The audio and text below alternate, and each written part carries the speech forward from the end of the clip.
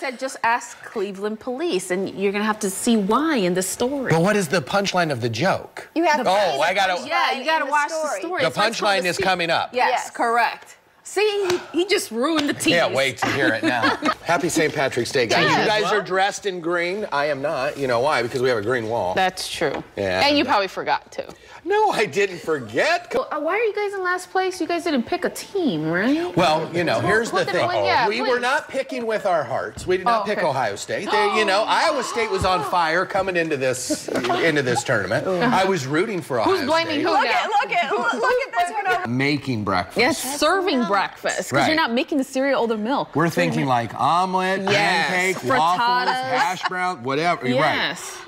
You should comment on the Facebook I don't page. think, yes. Yeah, please tell us. Let us know. Let Maria know that pouring cereal and pouring milk is not making breakfast for Jackie and I. Phil normally does a little bit of last weather, but he's still working on the computer, so we're doing last we're weather taking right it over. now. Taking a look at this. Yes, it's going to be sunny today, high of 68, so he says it's going to be beautiful and great for the spring game. Great. He's working on getting his computers If not, we'll just draw it on here, so don't worry, guys. There you go. We'll be back in just 2 minutes. Stay with us.